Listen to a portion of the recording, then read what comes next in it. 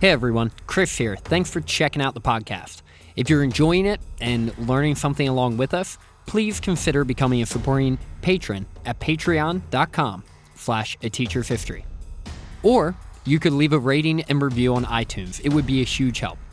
If you'd like to raise your hand and participate along with us, you can find us on Facebook, Twitter, @ateacherfist, or shoot me an email, chris@ateacherhistory.com. All right, let's get on to the next episode.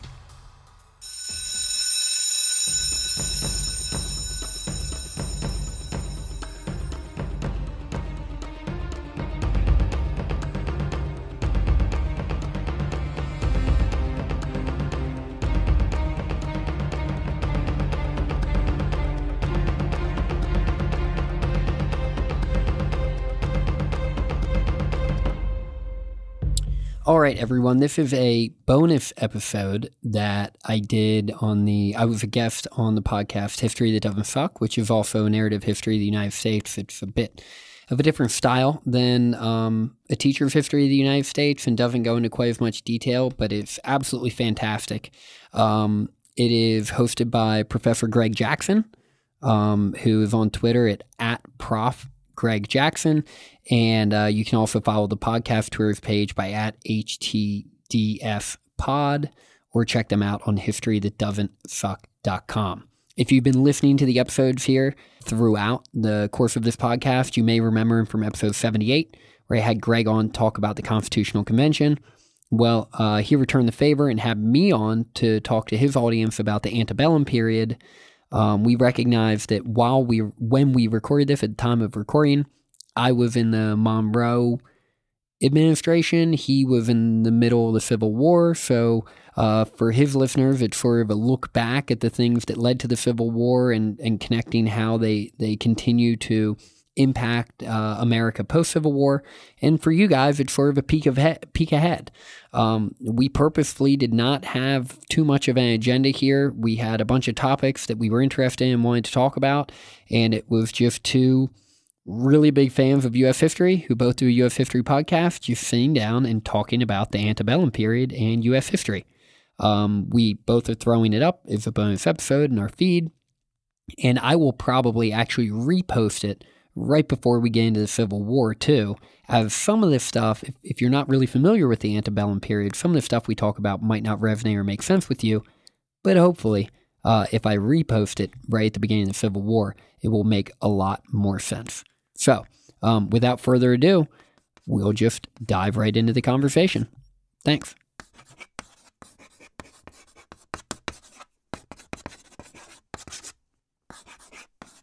Hey everyone, welcome to a bonus episode of History That Doesn't Suck. So this is Greg, of course, and you are able to expect the usual story-driven episode that will come out on the usual schedule. But here today, I am joined by Chris Caldwell, who is the host of a teacher's... Chris, I just about botched your podcast name. A Teacher's History of the United States. It's a mouthful, just like yours, yeah. I know. It's where we've embraced this HTDS business. Yeah, absolutely. Yeah. Game of Thrones, they went to GOT eventually, right? Yep. Yeah. Yep. Yeah. Yeah, I've tried it out. Yeah. Oh, have you? Yeah, ATUF or something, but yes. I don't know. Yeah. No. Well, at any rate, Chris, it is a pleasure to have you here. Yeah, it's good. It's good to be on the podcast, man. I know that we did a bonus episode, like collaboration on my podcast a little bit ago that I thought was great. My audience really enjoyed it, so I'm thankful for the opportunity to hop on yours and talk a little bit about Antebellum U.S. history and get into the story of the start of the Civil War, and because I know that's where you are now. I'm still on... In the midst of it? Yep, yeah, you're right in the middle of it, and I'm still on, I just started Monroe in my podcast, so we're sort of meeting in the middle a little bit, and I think there's some good stuff here. If you'll allow me to indulge in telling my audience just a little bit more about you. Sure, yeah. Your history, both of us are doing the history of the United States. Yours is insanely detailed. At least that's how I like to think of it. Okay. You've got how many episodes? So we're on total? episode 114. And I'm doing, this will be episode 114 on my feed, and right now I'm doing research on the election of 1824 and the corrupt bargain between John Quincy Adams and Andrew Jackson. Right. So here I am around, my 60th, and we're in the Civil War. Yeah. So, just a kind of a little checkpoint, I guess you could say. Yeah, there's just different flavors of history, and one thing I've come to find is that people who love history, and people who love politics, and people who love sports, and so there's no right or wrong way to do it. And we talked, in our prep for this episode about how we've taken different approaches, and it's working for both of us. And I love your show. It's definitely different than mine in a lot of good ways, and a lot of just very different ways. And I appreciate it, and I learn something when I listen to yours too. So. And now that you're ahead of me, you're doing, some of the storytelling for me. So I appreciate that. Happy to have you crib if that ever helps. Yeah. Well, I guess we won't. Not that we're boring the people. I don't want to. Time to dive in about what I do. I guess let's go ahead and dive on in. Yep. So we talked about you being at Monroe, me being at the Civil War.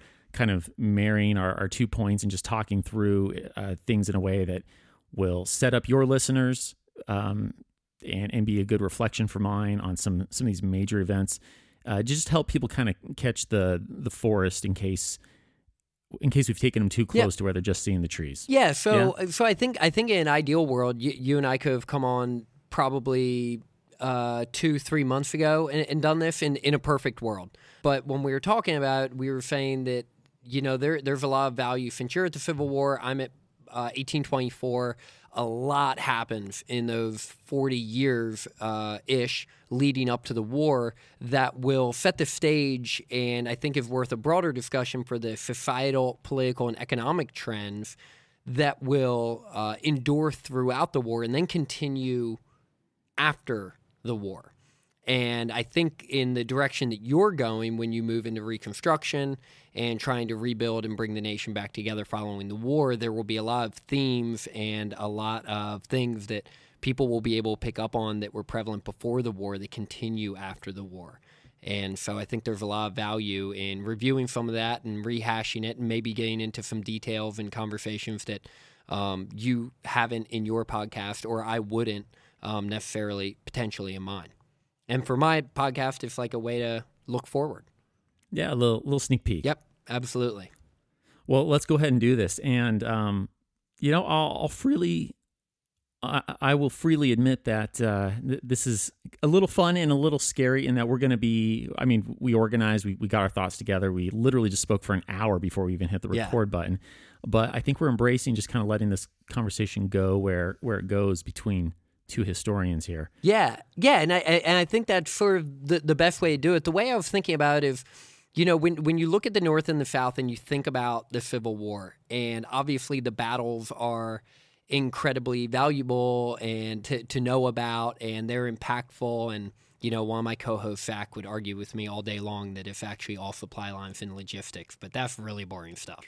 And I know you're really into stories, but I think understanding of some of the broader perspectives on why it came to this, why you had Americans fighting Americans, and yes, the short answer is slavery, but there's so much more to it than that, and there's so many layers.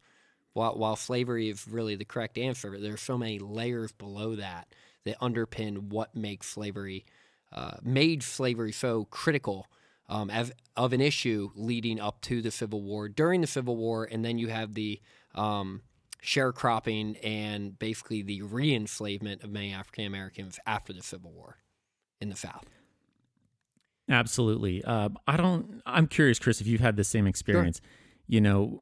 Obviously, I learned a thing or two going through that whole education process, the bachelor's, master's, PhD, blah, blah, blah. Mm-hmm. And frankly, I hope so. Or what was I paying that tuition for? Yeah. But going through the process of writing each of these episodes, I know yours is also research intensive. Yep. You're revisiting things you've taught in the classroom a million times over, right? And yet, every time I'm writing an episode, it's not that I walk away going, "Oh, I was incorrect about this thing previously," but I walk away with such a and it depends on the topic. Some things, of course, you come to with more knowledge than another, but I come away with a deeper understanding of, well, just of both sides, and not in a both sides are always equal, Yep. in terms of their morality or the position, but just going, oh my gosh, that's why it came to blows. Yeah.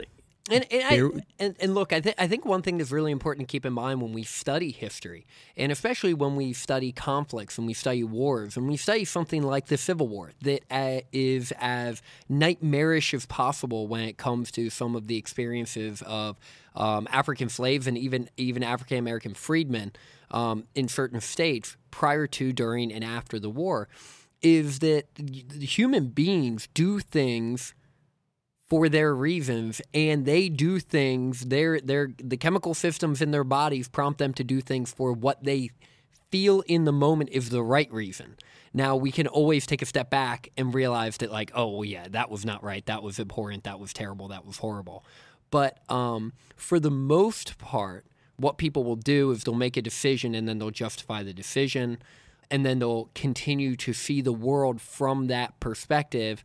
And that personal reality that they view through their eyes will create their personality, which will only then continue to propagate that personal reality for them to the point where they can't see the forest from the trees, and they genuinely don't understand how you could see it another way. And you get a lot of that leading up to the Civil War that causes blows, because 2/3 of freed white men, women, free white people in the South did not have anything to do with slavery. They didn't own slaves. They didn't have plantations. They weren't related to any slave owners. They were yeoman farmers, and they were just laborers. But what you by not having anything to do, you mean as in they're not directly involved. Yeah, right. Yep. I mean, I just want to add that little nuance, absolutely, right? Yeah, not.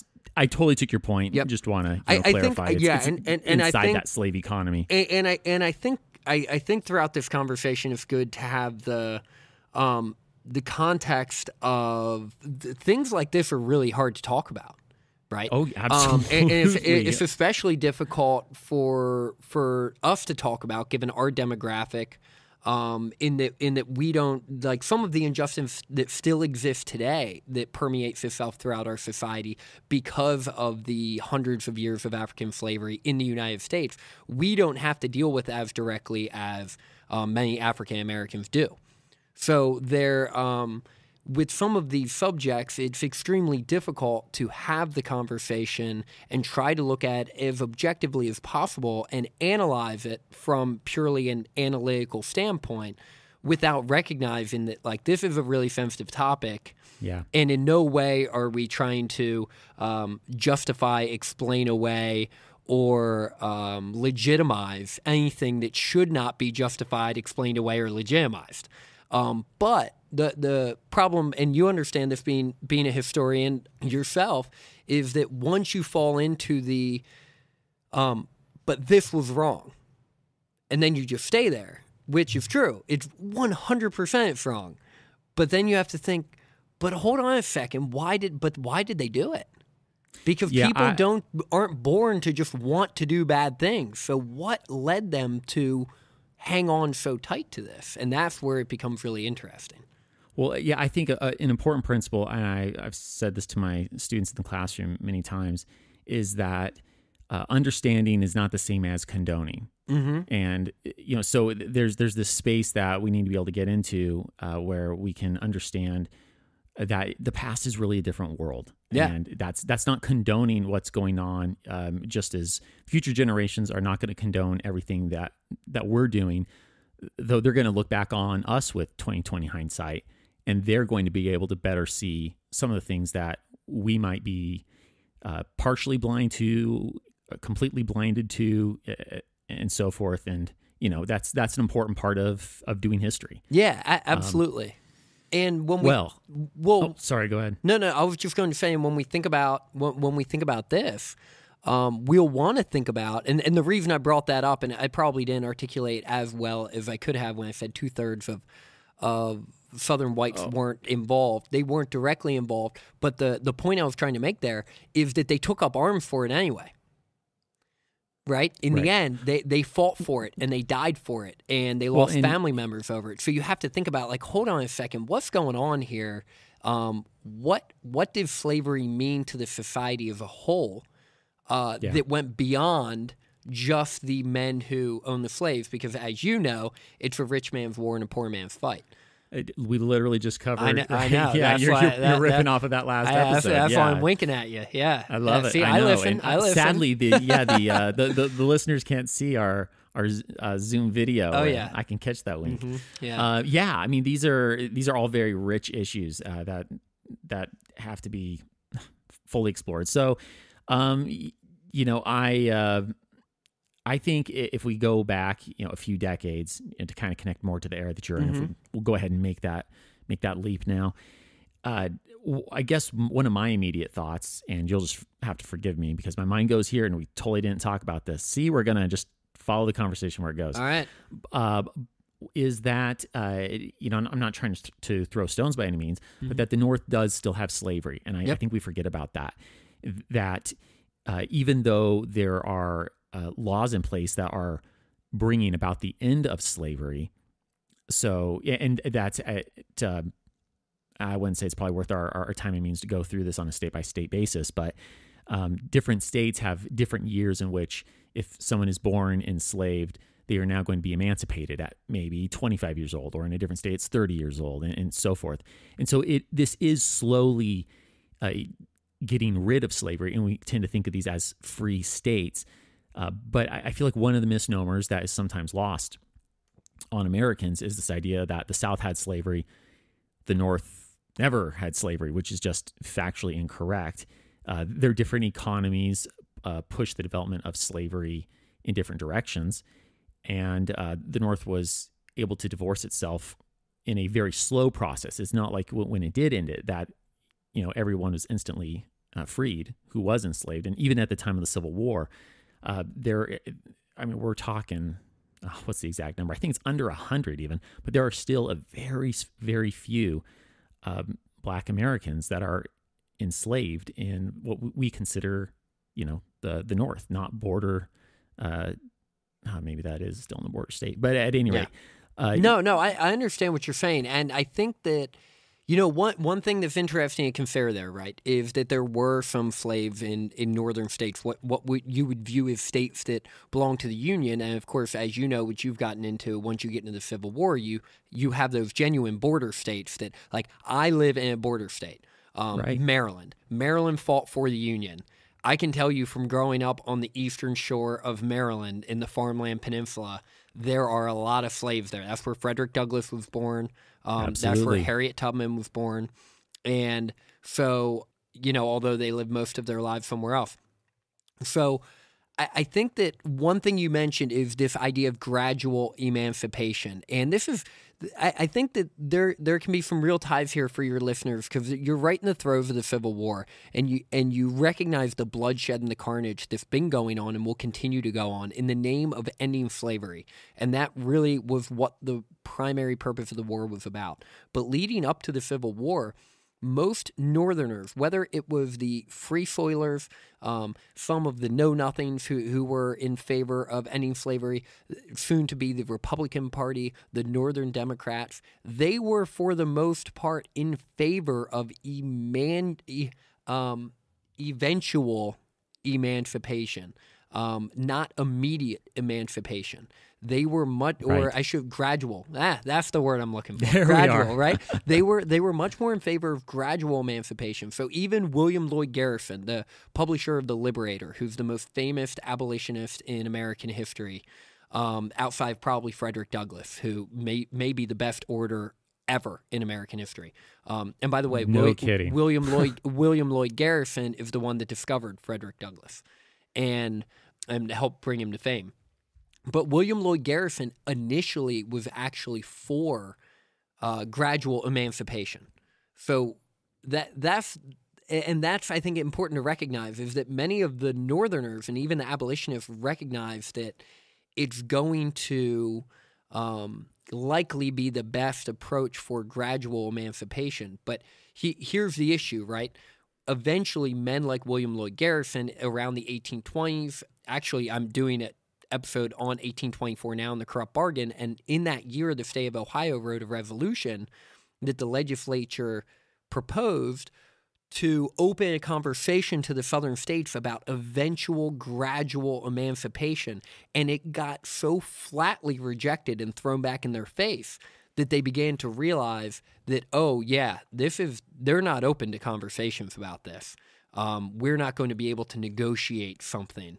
I think we may have to get a bit more immediate and radical with this, and that's sort of what how the abolitionist movement was really born, especially with many whites in the North, right? Many African Americans in the North, you could freed or escaped slaves in the North. You can understand the emotional pull, obviously, for them, but for many whites in the North, it was like, oh wait, we can't do this in a gradual way. Okay, we're going to push for it more and more. Well, yeah, and I think that something we often forget is that abolitionism, then it was a radical idea initially. This is something only fringe people would believe. It again is one of those things that kind of gets washed over when we think about North and South, and people fall into thinking, oh, the North, the free states where no one wanted slavery, and these are broad and frankly incorrect concepts of pre-Civil War Northern America. Even though there are abolitionists, it's really not until the 1820s, 1830s, as you just laid out. They're considered radicals. Mm-hmm. We can, I mentioned on my podcast, I'm trying to call, I know you talked about Otis, but the Bostonian revolutionary, he makes a mention, and it's part of where you can even see just how deep and how long, the discussion, debate over slavery within a republic that's conceived in liberty, is going on. He makes a mention that, well, as we're talking about rights that we have as Englishmen, by the way, black or white, anyone in these colonies should have those rights. I guess I just want to underline just how ahead of his time he was. Even as you see that tension playing out, it really takes until the 1830s for people to be considered radicals as they start talking about full-on abolitionism. Yeah, and you're right, because there really wasn't the abolitionist movement, the idea of actually abolishing slavery, as opposed to gradually ending it over time or allowing it to end naturally over time. Like Daniel Webster was a guy who just thought that eventually it would end because there wouldn't be enough soil and yada, yada, yada. The climate environment wouldn't allow it. But a somewhat popular, popular enough view that was held by many. Yeah, but once you get to 1860 and 61, and you get Fort Sumter, and you realize that while that's going down, the South is literally booming with cotton and more profitable than it had ever been. You're like, well, maybe it would have ended, but it's certainly not tracking toward that. No. And Kendall C. Wright is a leadership consultant, and I follow a lot of his stuff just personally. And he has a quote that I love that I think about a lot. What you ignore becomes more, what you tolerate will take over, and what you challenge will change. And when you think about that quote in the perspective of anything that's allowed to go on in your life or your job, but when we think about it here with slavery, the issue of slavery was ignored. It was brought up in conversations at the writing of the Articles of Confederation. It was brought up at the writing of the Constitution. And even the Declaration of Independence. Declaration of Independence. Yep. And then it struck out. Yep. Britain was trying to recruit slaves during the Revolutionary War because they recognized the opportunity there, and it kept coming up. Right. It came up in the Missouri Compromise of 1820. And not to throw stones at our British friends, I think it is important the way you said it, right? The opportunity they recognized. Yep. It's not that they were, a bunch of diehard abolitionists themselves. Yeah. They wanted to win a war. Yeah, they exactly. Yeah. But I apologize. You were on a roll, and but I think that's good to bring up. British abolition plays a big role in that too, because Britain abolishes slavery during this time period. And once they do it, all of a sudden, the South doesn't have a moral equivalency they can point to. And what really begins to drive a wedge in a lot of this, as I'm sure you can recognize, especially when you think about politics, right? When something is criticized, a viewpoint is criticized, a lifestyle is criticized, condemned, demeaned, what has a tendency to happen is people take it very, very personally. So in the South, when we're talking about, so if we think about westward expansion, right, and the Mexican-American War, which you've already covered, the Treaty of Guadalupe Hidalgo, and the additional land that was gained there. And as we talk about the fight to not allow westward expansion into this region was headed up by the Free Soilers and then eventually the Republican Party. And what many Southerners felt at this time is that, wait, if you don't allow slavery in this Western territory, like, forget the practical reasons for why we want that to happen. We need it to spread. We need the economy to keep growing. We need the houses in the Senate, the House of Representatives. We need the seats in the Senate, the House of Representatives, et cetera. Right. In terms of balance of power, free versus slave state. Right. Yep. Absolutely. But there's also a deeper social and identity role type of perspective here, in that if you're saying slavery is not good enough for the West, if you're saying slavery is too morally corrupt for the West and too morally corrupt for you, then what does that make us? And that type of perspective was very prevalent in the South. And what that does is that creates, right or wrong, right? It's just their perspective. Right or wrong, that creates some deep-seated resentment and bitterness for the Southerners who view many Northerners as the holier-than-thou Northerners who were lecturing them on how to live a good life and get to heaven, et cetera, who always acted like they had the moral high ground. And we know that, they did have the moral high ground. But from the perspective of a Southerner, you can see why, if they're living in their box, right, why that could frustrate them and lead them toward more and more animosity over time. Right. And we see that playing out in a number of acts. Maybe we can go ahead and connect to that a little bit. Yeah, sure. Well, and then I'd like to also connect to, some of what you're saying there, how we even see that in the personal lives of different figures who, then choose to go Union or choose to go Confederacy. Yeah, sure. I'd love to hear more about that. I know that you know a lot about that and have done your research on that stuff. So I'd love to touch on that too.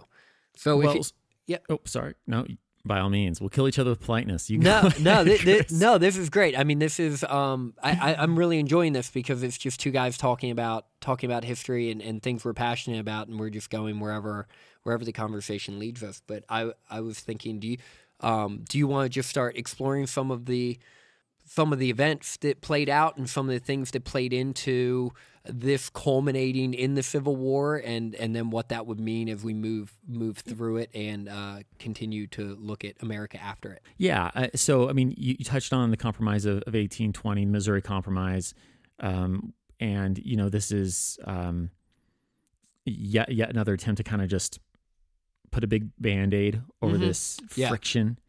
I mean, Thomas Jefferson said it was see, now I'm blanking on his exact quote, but he basically saw this as just kicking the can down the road. And which we can see, in hindsight, absolutely was. But it's, I think when some people think, geez, why did we end up having a Civil War? I'll tell you, as I've thought through the Missouri Compromise, and then you think about the land acquisition from the Mexican-American War, then we get to the Compromise of 1850, the Kansas-Nebraska Act. Man, I see generations of Americans who truly tried to avoid a full-on total war, and it's, it seems that they just could not come to a resolution without resorting to it.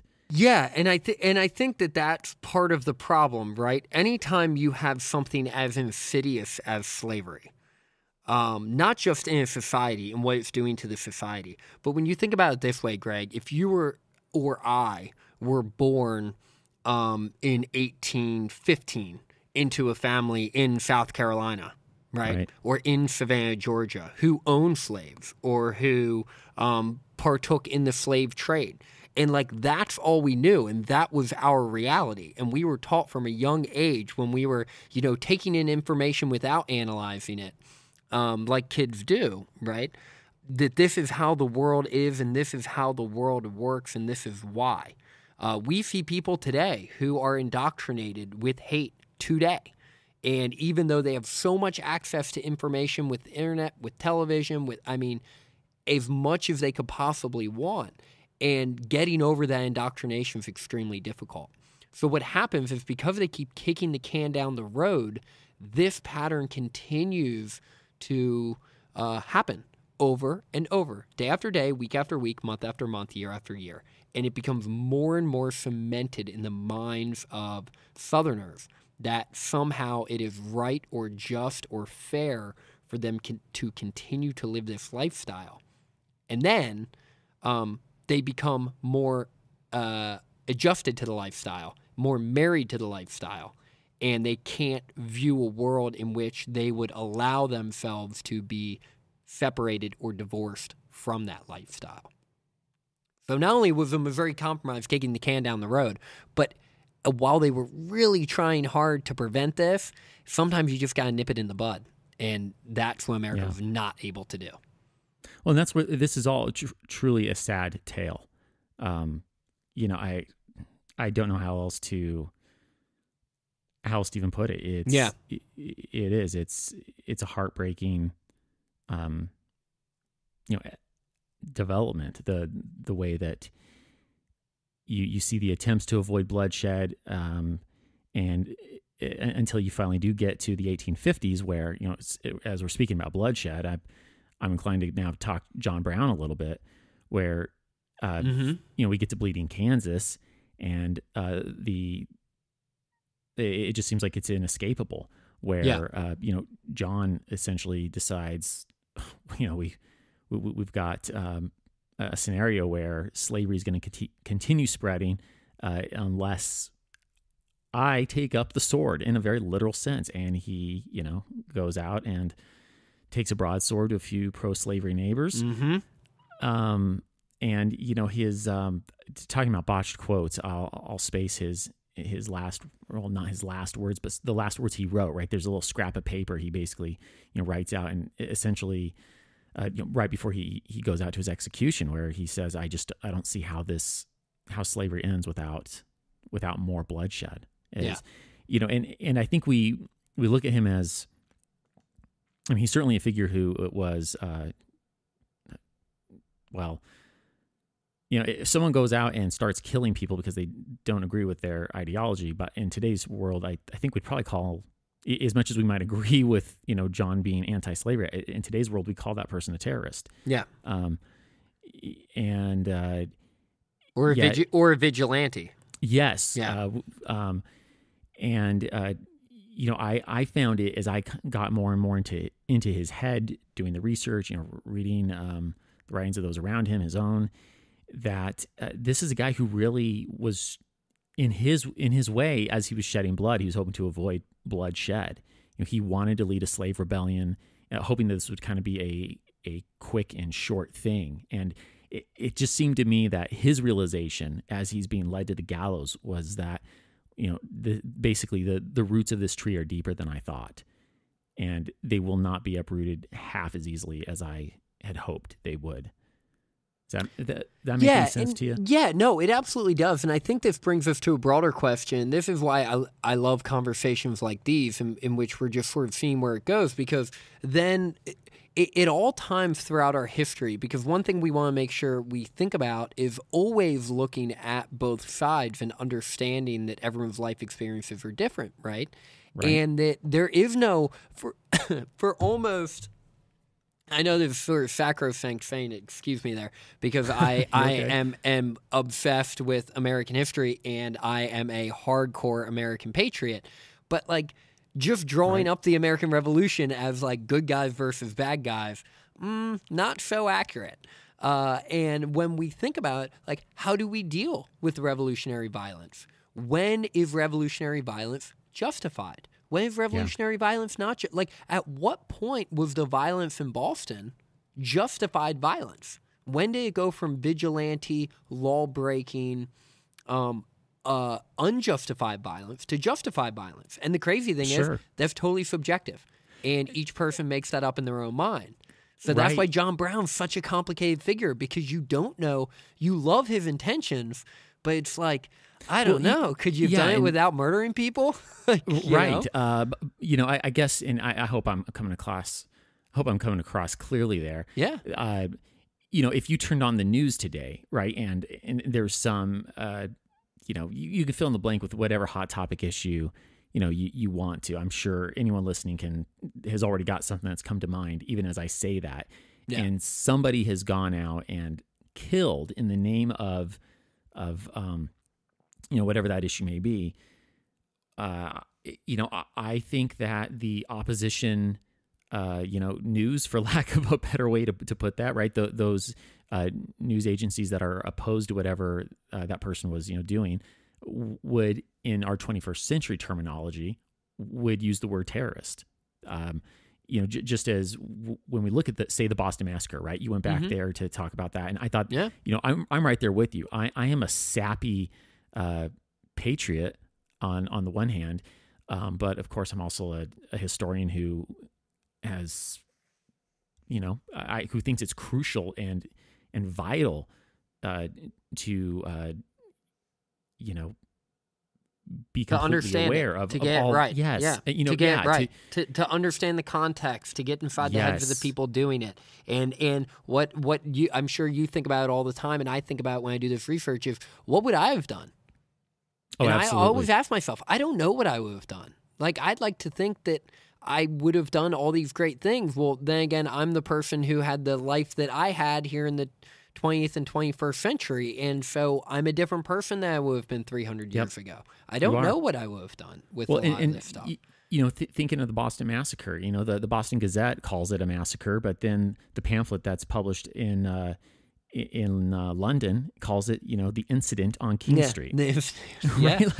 Well, okay, so it was a policing incident or it was a massacre. Yeah. Right. And I mean, that's not even that far from, I made this point back in episode 3, that's not even that far from things we see, today. Right. Yeah. You can get very different narratives on the same event. And that's exactly what we're seeing in this, just as you put it, riffing off of our dear friend Tommy J, the can getting just kicked down the road, and those different perspectives just ossifying more and more and more. Until we get into the 1850s, and there's John Brown taking the broadsword, kind of a tit for tat starts to develop. Bloody Kansas is in some ways the first Civil War. My mind also goes to the Lincoln Douglas debates, where for me, reading the transcripts of those debates was a moment where I remember the first time I read through those, really kind of seeing, holy cow. I grasped on an intellectual level that, slavery is a deep-seated, main cause of the Civil War.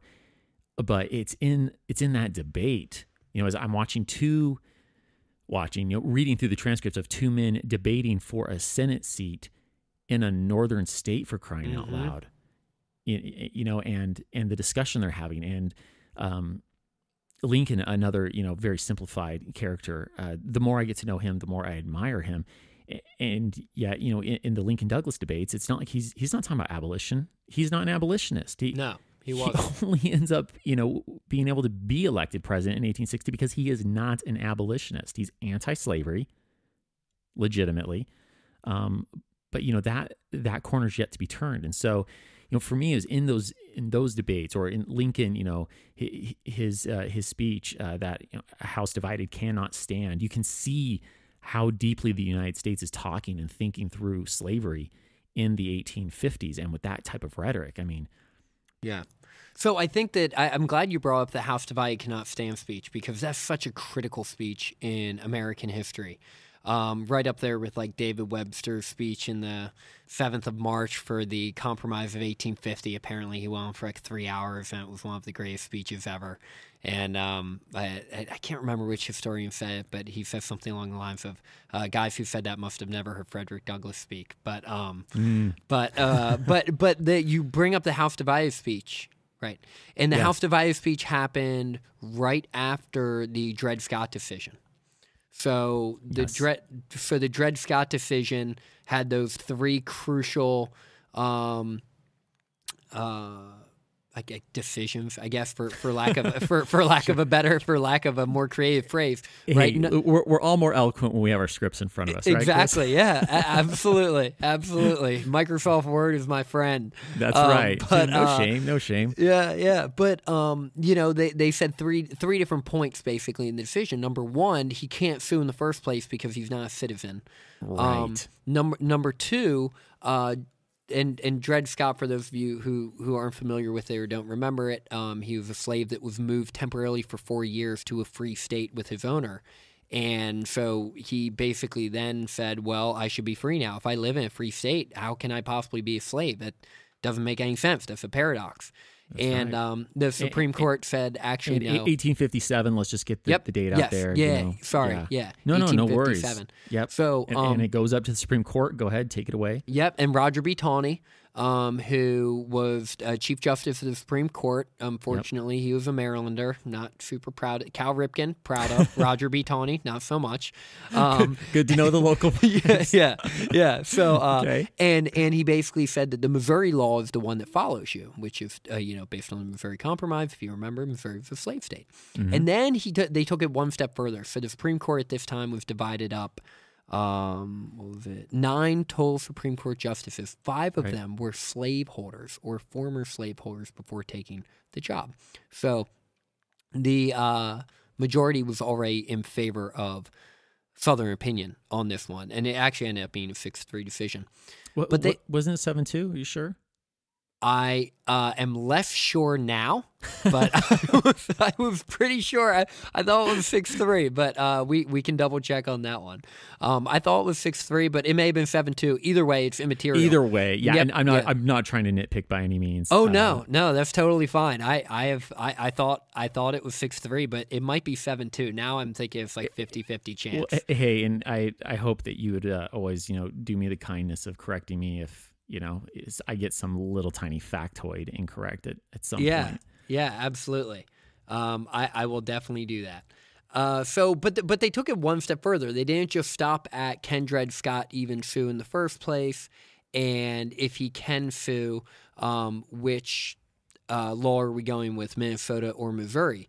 But what they also said was, okay, well, if you're bringing this suit to court, because one of the arguments for many of the Southerners at this time was the Fifth Amendment argument. That was the idea. And that is due process if you're going to take away someone's property rights.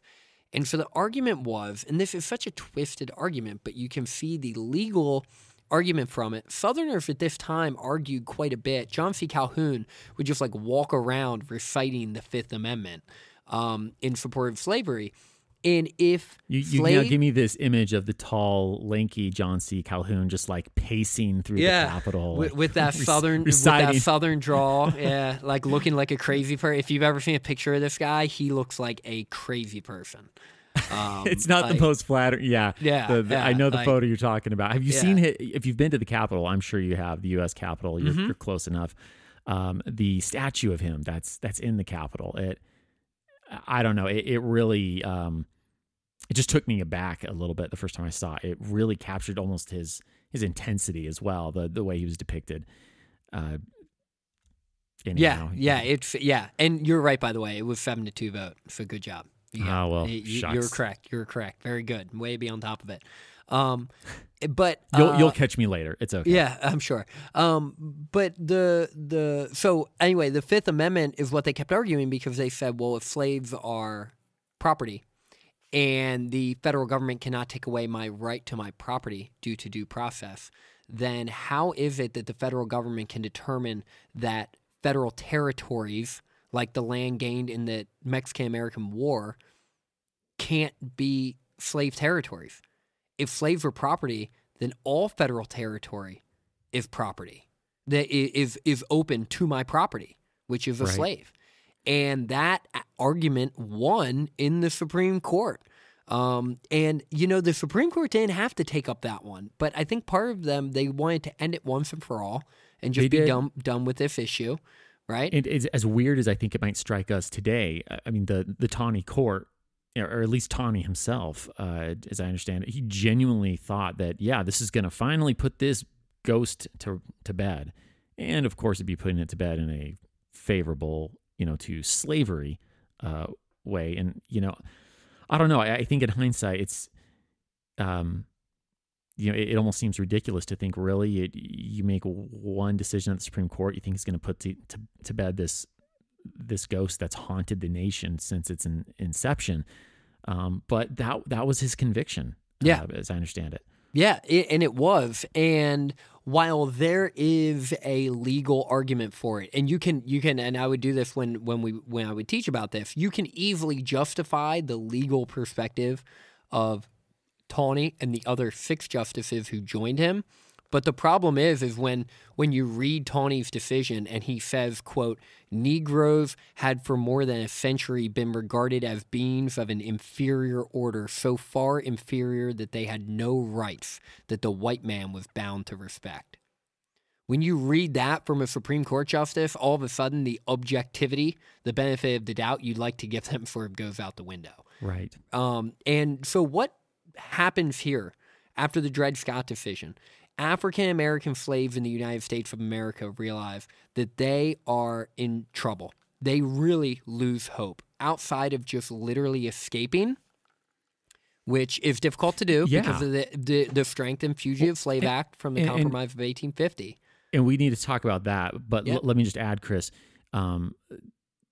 that we should also remember that slaves have successfully sued for their liberty. Mm-hmm. For, I don't remember the first case off the top of my head, but decades. I mean, basically going back to, again, kind of the start of the country. It's something that's been done. So this, and I mean, this is how law works, right? The Supreme Court makes a decision. Now the precedent's been set, and now that's how things go, unless we have, another law or a U.S. Constitution amendment that will supersede that previous decision. So when Taney's court says this, it tears away the ability of slaves really anywhere in the Union now, even if they are in free territory, to be able to take their case to court and, have any hope. Yeah. So sorry, I didn't mean to derail again. But I think you're absolutely right. So it is a moment of hopelessness. It's a moment of hopelessness for African Americans, free and slave, all throughout the United States of America. And it's also a decision of anger and frustration for politicians like Abraham Lincoln.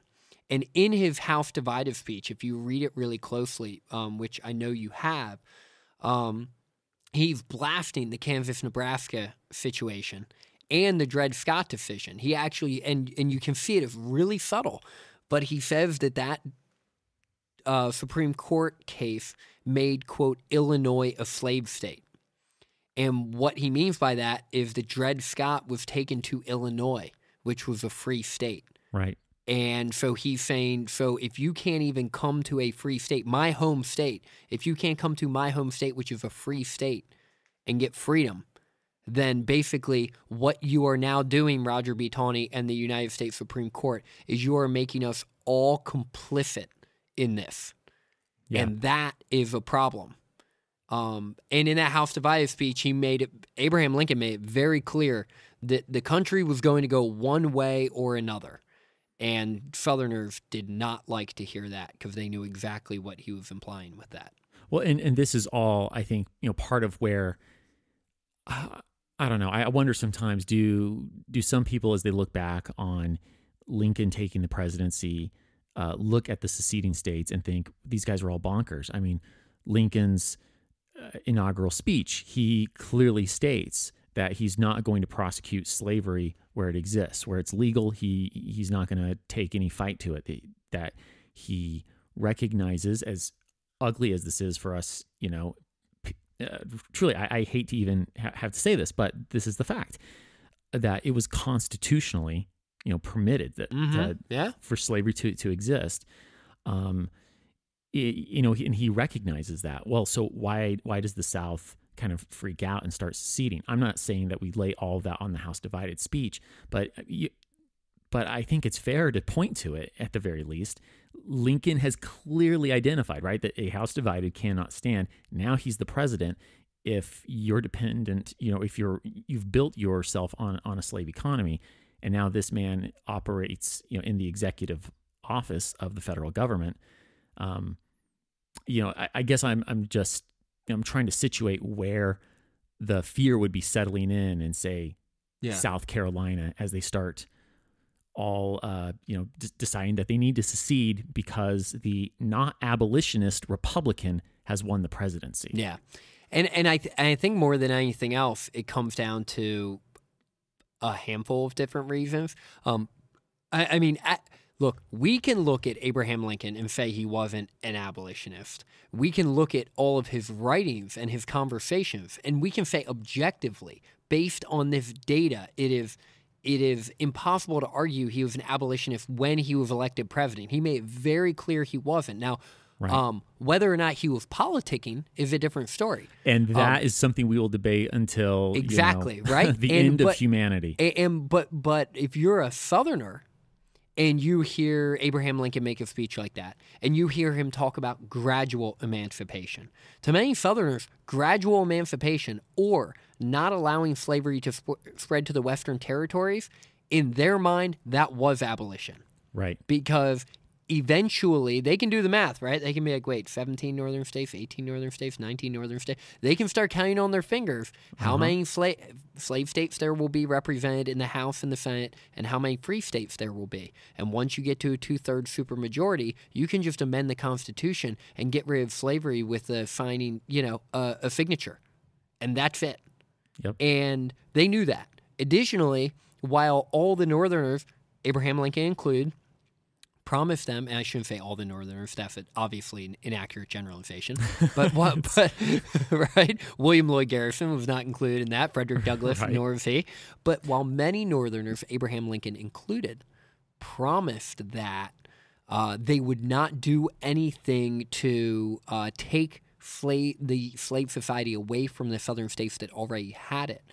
When you do the math in Congress, and on top of that, if you look at the border states, one real concern many slave states had is that eventually those border states will be slowly influenced by their northern neighbors. Slavery will die down in those areas. Slaves will become less valuable. Those border states will likely sell the slaves back to the South because they can't sell them to the Caribbean because the slave trade is abolished. No international slave trade. Yep, exactly. Yep. Which is where interstate slave trade thriving. Yep, still thriving. Unfortunately, I laugh a nervous laugh, not an actual funny laugh. Yeah, I know. Still thriving, and so they'd have to sell them to the South, which means that the value of Southern slave would go down. And it would mean that there would be a much higher volume of slave African American to white American population. And many of these Southerners were constantly in fear of a slavery insurrection. It was like a racial powder keg down there. Yeah. And that's the last thing they wanted. And so, in fact, a little bit of a throwback. I mean, I'm a Revolution fanboy, especially, right? Yes, I'm aware. Yeah, yeah, just a little bit. That's even part of where we saw in the North, where slaves were much fewer in number, that slave owners were far quicker to say, "Hey, I will, permit you to have your freedom if you will fight for the patriot cause." And so we have thousands of African Americans that are fighting for the patriots in the North. They're earning their freedom in fighting. Whereas in the South, with the far larger enslaved population, I mean, Virginia is like 40%, enslaved Black American during the Revolution. Slave owners are terrified to hand their guns to their slaves because of that, that balance. And it's part of where Britain, as we mentioned earlier, thought to itself, here's the ticket. We will, we'll offer freedom to slaves in the South where these rebellious colonists aren't willing to do it. Yeah. So sorry to, sidetrack. But No, I think that's a great point. And even when South Carolina does secede, they make it very clear. It's interesting. It's like a game of chicken, right? Abraham Lincoln saying, please don't secede. We're not going to abolish slavery. And South Carolina says, well, we're seceding, but we don't want to leave.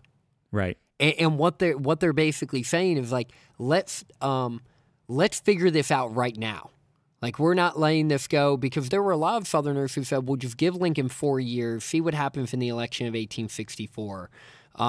Especially many in the Georgia legislature, which almost did not secede. Because so many northern Georgians in the mountain areas didn't own slaves, so they didn't want to secede. And Tennessee falls into the same same issue. In Virginia, right? And Virginia, same thing, right? They hold out till after Fort Sumter. Yep. Mm-hmm. And Maryland, same with Maryland. I mean, Maryland may have seceded, but Lincoln, didn't let that happen. No, he did not. He made sure he didn't let that happen. Yeah. But what you come to find is that these Southerners, they see the writing on the wall.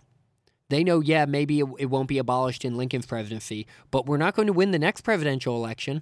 You could have combined the votes from Stephen A. Douglas, and John. You could have combined the votes from the other 3 presidential candidates that ran against Abraham Lincoln, and Abraham Lincoln still would have won the presidency comfortably. Which is a very strong message, right? Because he's not getting a single electoral vote from the South. No. That is all northern electoral votes. He wasn't even on the ballot in 10 southern states. So you can combine the votes from Breckinridge, Douglas, and Bell, and Abraham Lincoln still would have won comfortably. So if you're a Southerner and you're sitting down and you're having a genuine conversation about the future of your society, right? The future of your livelihood, of your family's business, of your state, it's really difficult to come up with an optimistic viewpoint, like any type of argument or perspective that can lead to the extension, expansion, and lasting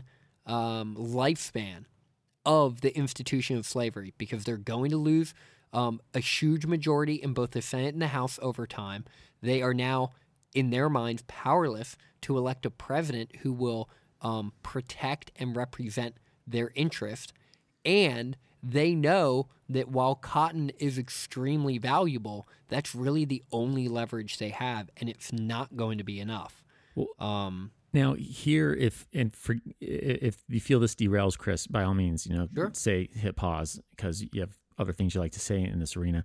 But I think it's fascinating. All these valid, fantastic points that you've made, things that we've talked about. I mean, it's clear really as day. And I know I've made this point, plenty of times on History That Doesn't Suck. I'm sure that these are things you're going to be getting to in the future. That what a massive, main cause slavery is to the Civil War. And yet once the war breaks out, Frederick Douglass makes this point. I remember quoting him at some point in an episode.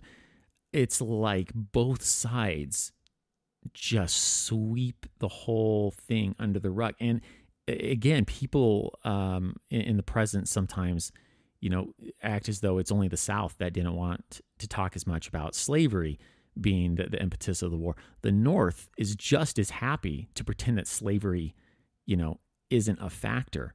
As they marshal men, it's about fighting to preserve the Union, and no one wants to kind of look deeper underneath and talk about what that fissure is and why there's a fight, to keep the Union together. Yeah. And I think a lot of that is strategic, and a lot of that is political. Absolutely. Because when you think about it, if you're trying to convince Northerners to fight for a cause, and you're a Northerner who lives in, Rhode Island, and you've literally you're a 22-year-old guy, you've literally never met a slave. You've never seen slavery in action, not like you have in the South, and you're saying, okay, go take up arms so we can end slavery. I was like, oh no, Right. man. Well, Like, and I think I mean, my life in Rhode Island is pretty good. I'm not sure what's going on down there. Like, my buddy read Uncle Tom's Cabin, and he told me it's pretty messed up. But I don't know. That's that's a big risk. And at the same time, he'll also be saying, but my other my friend who went to the South this one time, he said he went down there and wasn't anything like that novel. Yep. So you've got Uncle Tom's Cabin, Solomon Northup's autobiography. There are a lot of people who read these and went, no way, no, that's just crazy talk. That this can't be real. It's all being stretched. These are views that are held in the North. But I think more than that, even then, I guess the thing that's really, as I reflect on some of the greater nuances that I've captured in some of the recent episodes that we've done, is realizing how unenthusiastic many Northerners, Democrats just across the board, zero interest in ending slavery. The Democrats are split themselves between the Copperheads, as they're called, basically, seen as traitors, right? Yep. That are totally opposed to the war on any basis, really. Then you've got the war Democrats, but they're only willing to fight to preserve the Union. George McClellan, our buddy Little Mac, he's a Democrat, and here he is, leading the U.S. Army at one point. Even the general in chief. The guy is not opposed to slavery, at all. So, I guess I find the myths that that develops so fascinating, and how quickly they settle in. It's not like we got a few decades down the road and then the impetus of slavery and its paramount role within the Civil War was then forgotten. It's 1861, and the politics are such that even in the North, we're kind of trying to, the Union's trying to tamp down. Well, this is about preserving the Union. We're not going to talk so much about slavery. While Frederick Douglass is kind of scratching his head, going, "Are you kidding me? How is this not being discussed? This is blowing my mind." Yeah, of course, again, he said it way more eloquently than I did, but and of course it is. I said a wave back in this episode, it's a rich man's war and a poor man's fight. In order to get the poor man to fight, you have to give the poor man a reason why it is in his best interest to risk his life to fight. And usually if you bring up the bigger, broader issues at hand that don't affect him immediately and personally, then you're going to have a difficult time recruiting people and keeping the war effort going. But make no mistake, Alexander Stephens, who was the vice president of the Confederacy, said in 1861, quote, "American Negro slavery is the cornerstone of the Revolution. As a race, the African is inferior to the white man. Subordination to the white man is his normal condition. He is not his equal by nature and cannot be made so by human laws and human institutions. Our system, therefore, in regards to this inferior race, rests upon this great immutable law of nature." That is the vice president of the Confederacy at the outbreak of the Civil War. They were not mincing words about it. Right. To the South, it was about slavery. But to the North, it was about whatever they needed to do to get the men to fight so field. They could... The end justifies the means, right? In the end, and it absolutely did, right? Obviously, it absolutely did, and we see this with American wars today, right? Like we send soldiers. And my brother, I have family who fought in the war in Iraq, and you have Americans who recently are still fighting in Afghanistan and fought in the Gulf War, and Vietnam. Gosh, you'll get to that before I do, but whew, right? And it is like we have a strategic interest in fighting this war for our nation, but we have to spin it in a way where each individual will feel compelled to put their lives on the line to make it happen. And that happens in every war. Well, and then the Emancipation Proclamation really endangers that narrative. Yeah, absolutely. And as you know, Lincoln was beside himself deciding whether or not to issue it and how to phrase it. And, I mean, he was a classic self-torturer, and he definitely did so over the Emancipation Proclamation. His self-torture, as you very accurately put it, that poor man, the misery of his life. Yeah.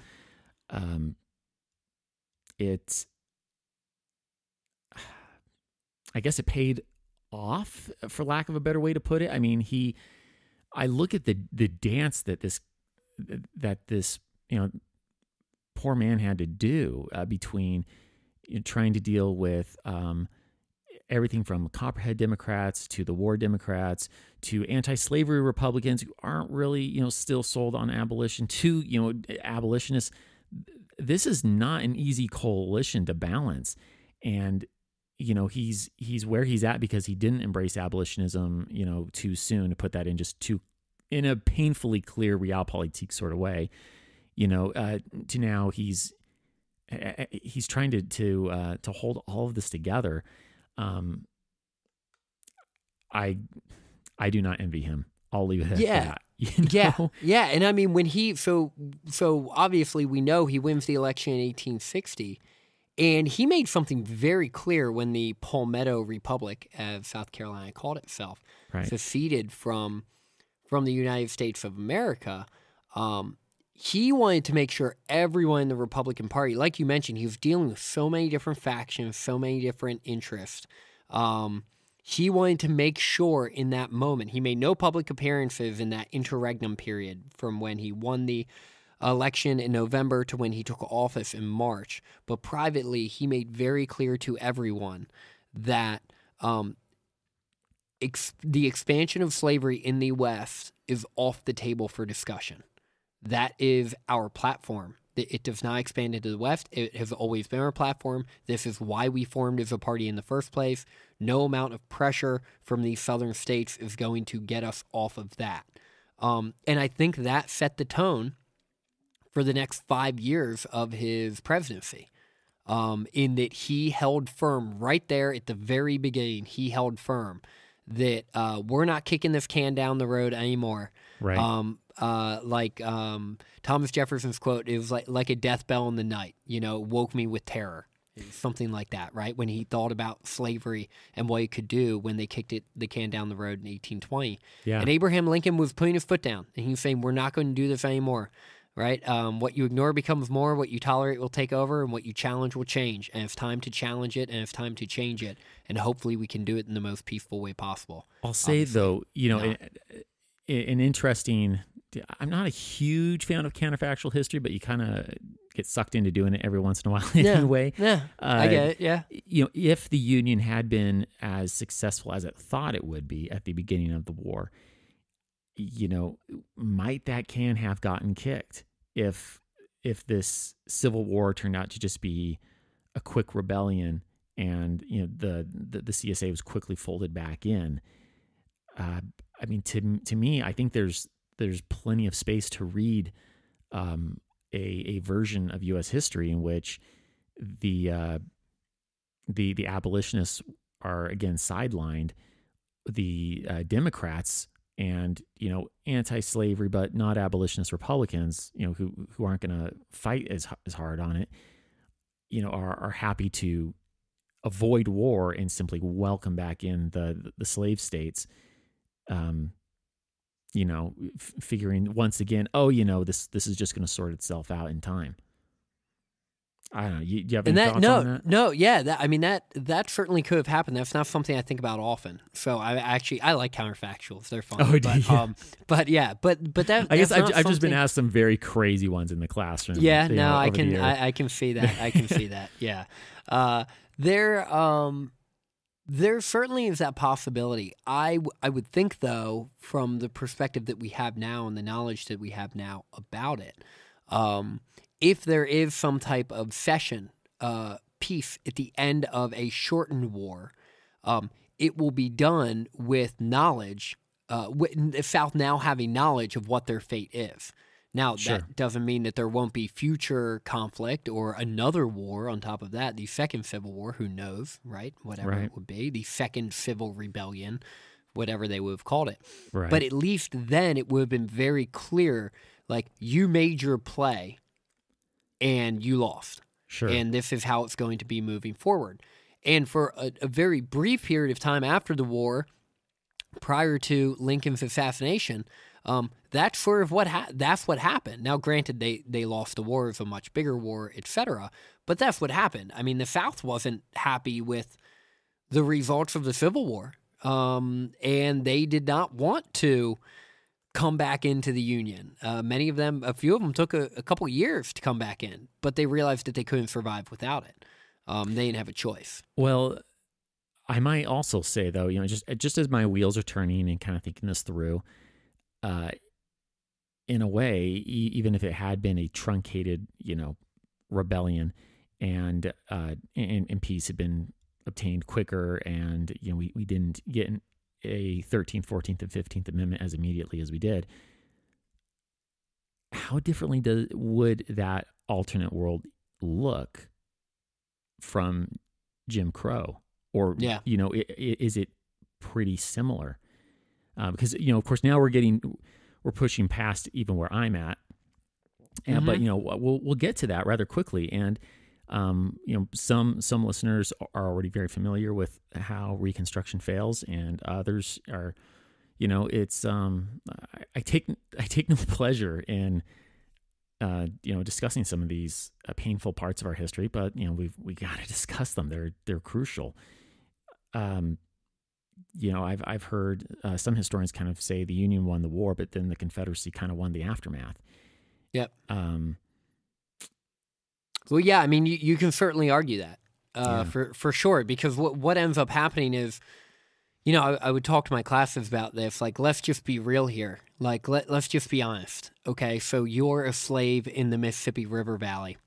Right. And say you're a slave down in Jackson, Mississippi, and the war is over, right?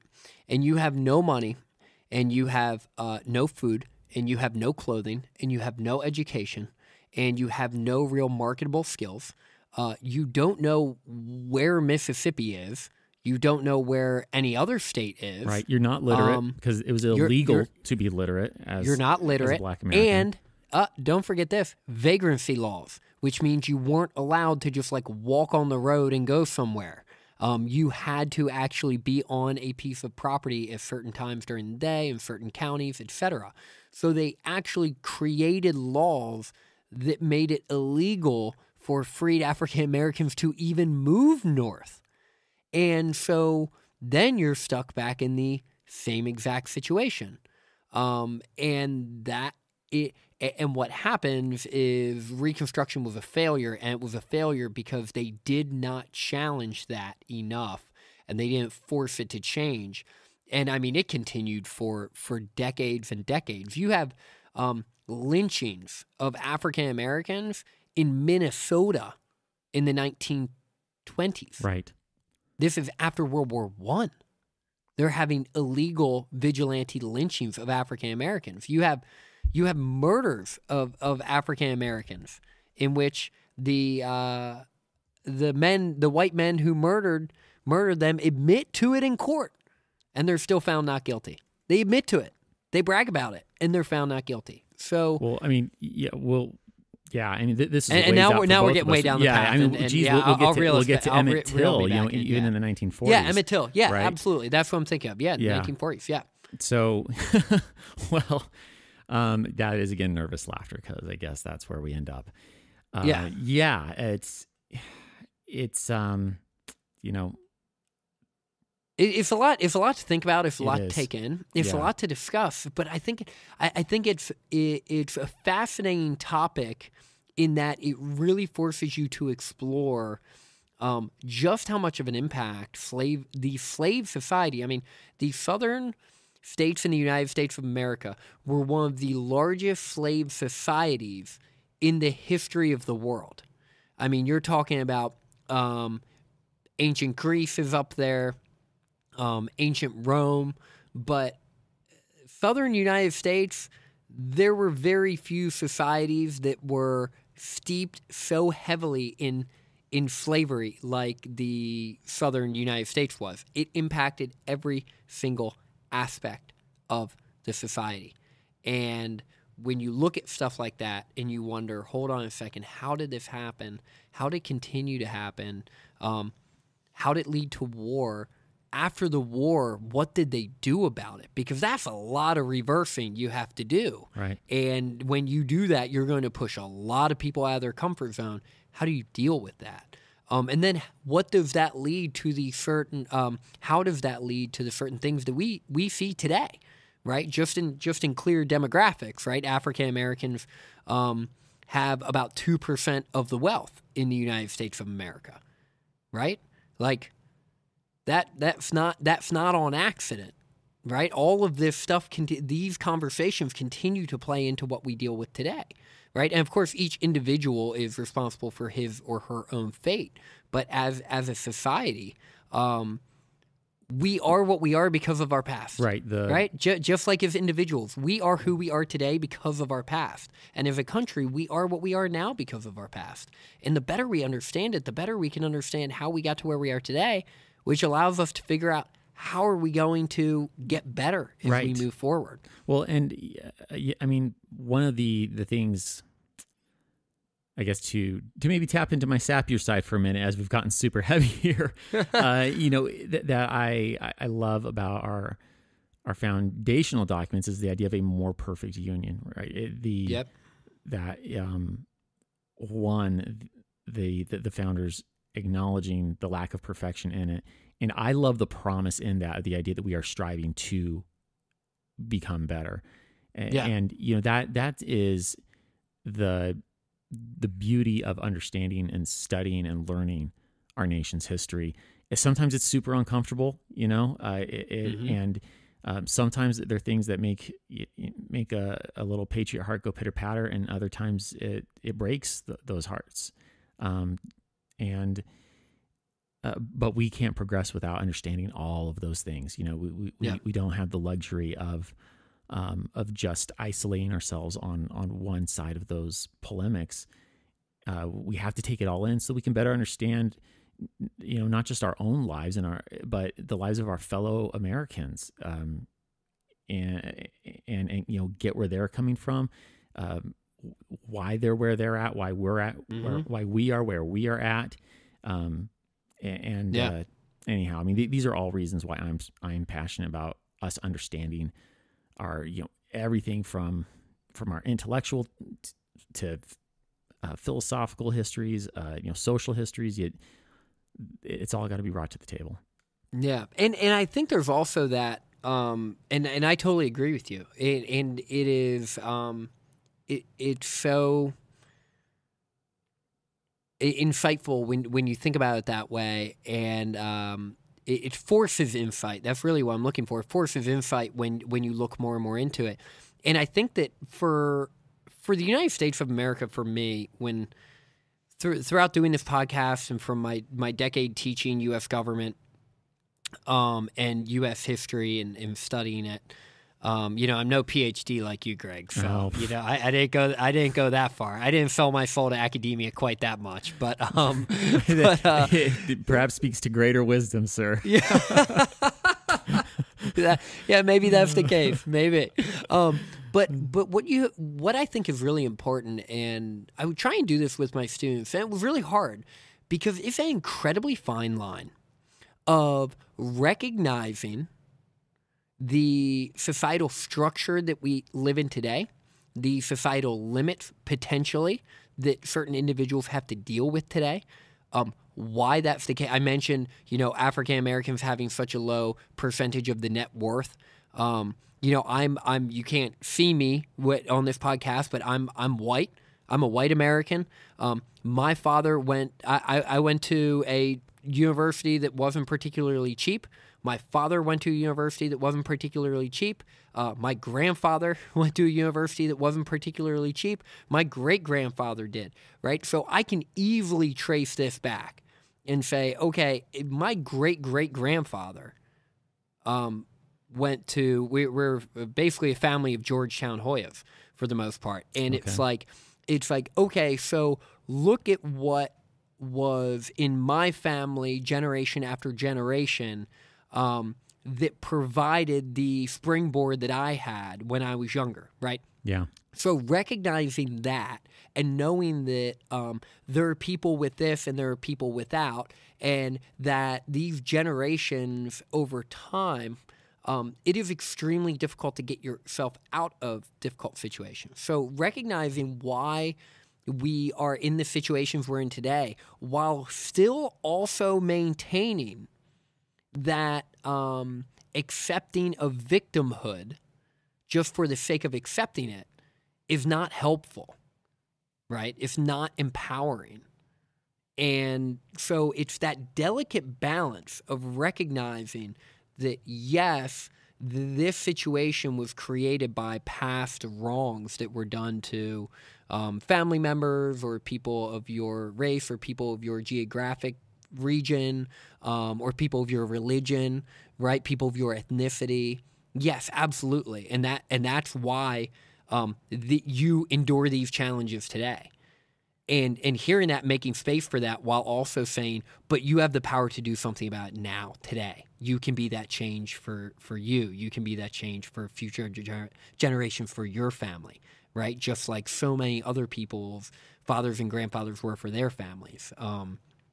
Because while I come from a line of 4 or 5 generations of people who could afford an education, my great, the one like 5 or 6 back was an immigrant who had nothing, right? Sure. And he had to make it. And then he created a better life and a better standard of living for future generations. So I think but that's such a delicate balance, right? And that's so difficult and that's so personal and so individual to each person. Is. Those are a lot right? of very, very difficult. Yeah, they are. But that's the stuff, like, that's real. Like, that's real conversation, and that's real life, and that's truly understanding and just loving and appreciating history and the nuance to it. Yeah. And how we get to where we are and how we get to where we want to go. Because the more time we spend thinking about why we are where we are as opposed to where we could be is time that we can't spend trying to get to where we could be. And I say that to individuals and to us as a nation. I think it's crucial for us to think of that as a nation. I mean, one of the, I'd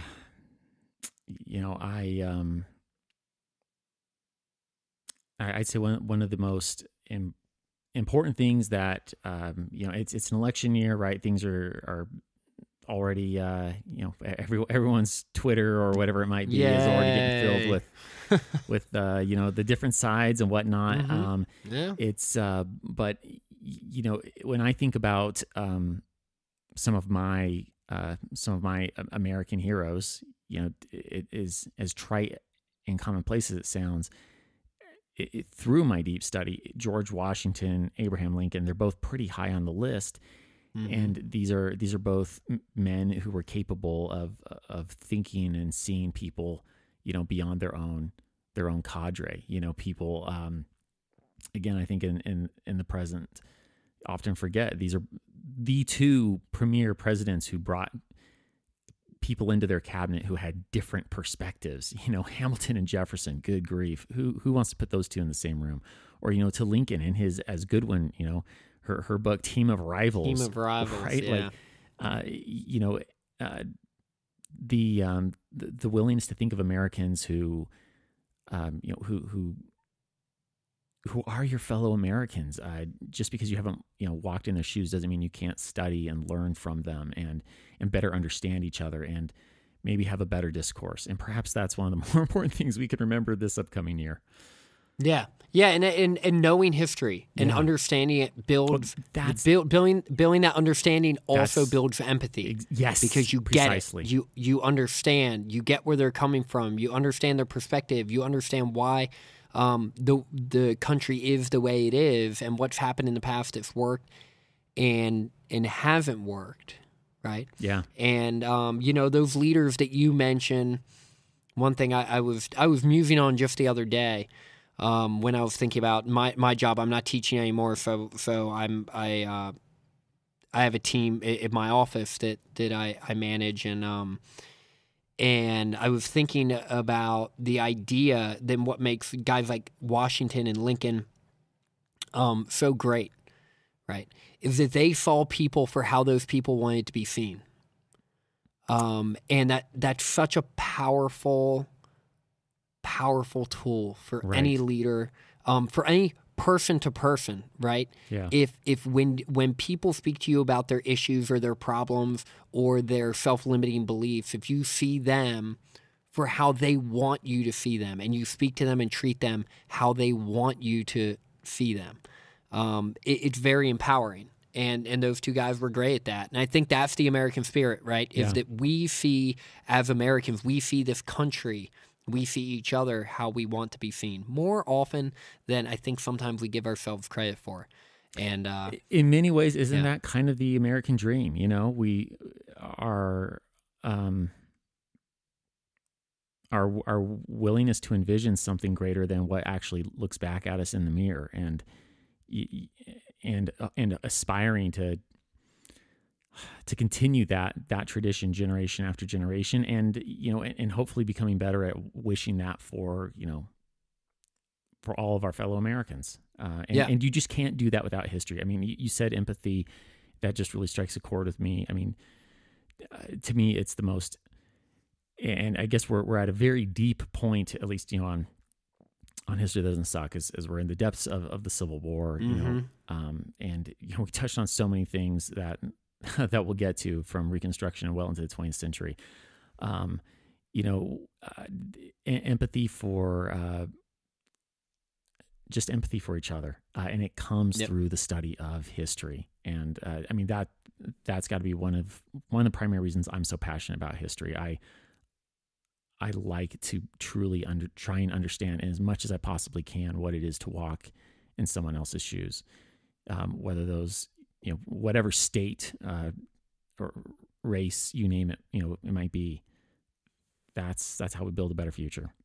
Is that a sappy note there to close on, Chris? No. I mean, because in the end, what happens is when you study American history, you realize that we are living in the arguably, right, the first century Rome, please forgive me, but we're living arguably the greatest society in the history of the world, and we have the highest standard of living ever in the history of the world. And we, for the record, unless you're, hundreds of years old, were born into that.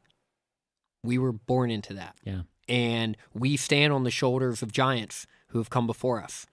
And the sooner we recognize that we, in between our ears, are responsible for our own success, but we need other people to do it, then that important tension. That important tension. I am responsible for my own success in life, yet the car I drive was not made by me, the clothes I wear were not made by me, the house I live in was not built by me, the HVAC system that heats my house was not built by me, the phone I use was not built by me. Nothing in my life like that. I don't even brush my own teeth because I didn't make my toothbrush or the toothpaste. I don't, other than breathe, there are very few things I literally do all by myself. And so I think having that empathy and having that understanding that we are in an incredible time in human history, and we are so damn lucky to be here. And look at what we can do and think about the positives and think about the great people who have come before us and emulate them, and just stay positive and keep focusing on that and keep diving into American history and learning more about it. And I think that's, I don't know. I'm off my soapbox now. We've gotten really deep here, and this is what happens when you get two U.S. history nerds just talking. And I'm all wired. It's after midnight here on the East Coast, so I'm getting into crazy tired. So right, going for Dave. Well, I feel like that's probably good conversation, man. It is. This is probably a good natural point to go ahead and wrap it up, and maybe let you get some sleep. But Chris, thank you. I mean, it's always fun to be able to have these conversations with, someone else who has a deep understanding, and of course, just be able to follow thoughts into directions that maybe we didn't even anticipate going. I feel that could probably be said for half of what happened here. In our production meeting, we did not plan out all these rabbit holes, but I think they're important to tease out. And, this is a bonus episode for you and your audience. And we talked about, it's difficult to tie it in directly with the timeline, but there are some bigger cultural and societal themes that we could touch on that we thought would bring some value to both your audience and mine. So I really appreciate you having me on the show. And we've now both been on each other's shows, which is awesome. And we're both basically doing the same thing with our own flavor, which is really cool. Well, and that's trying to teach people the history of the U.S. And I'll just, again, in closing, want to say, check out Chris's podcast. It's, if you'd like to get another flavor, go a layer deeper on some of these things. And you cover the colonial era, which I do not do. Yeah. I pick up with George Washington. All you colonial history nerds out there. That's right. You can check it out. Okay. And again, that is a teacher's history of the United States. Yep. Chris, where can people, find it, follow you and all that? Yeah. So I'm on everywhere podcasts are available. I'm pretty sure. I'm on Twitter at A Teacher's Hist and Facebook, A Teacher's History of the United States podcast. And so yeah, like you mentioned, we go a couple cuts deeper than you do, and we explore some things in more detail, and I opine a little bit, but I try to keep it as objective as possible, just like you do, because it's up to the listener to make their determinations on how they want to and feel comfortable interpreting our history. Amen to that. Absolutely. Get critical thinking skills out there, and let people govern themselves, think of their own views. That's the hope. Yes. All right. All right. Thanks, Greg. I really appreciate it, man. Hey, it was a lot of fun. My pleasure. And of course, join me next time where I'd like to tell you a story.